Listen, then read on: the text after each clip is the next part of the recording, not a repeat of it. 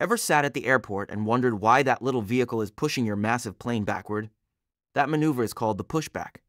Before an airplane can taxi or move forward under its own power, it needs to be pushed away from the terminal. This is done by a specialized vehicle known as a pushback tug. Its job is simple: to safely move the aircraft backward away from the gate or parking spot. You might ask, can't the plane just reverse itself?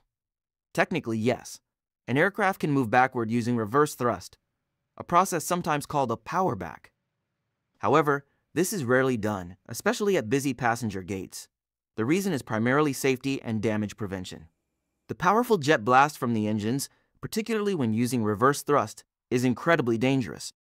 It creates a strong air current that can injure ground crew, damage the terminal building, smash ground equipment, or even affect nearby planes by kicking up debris.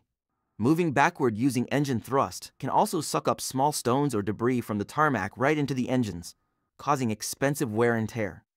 For safety, efficiency, and to protect the aircraft and airport environment, the plane relies on the little tug to give it a push before the pilots can safely start their journey to the runway.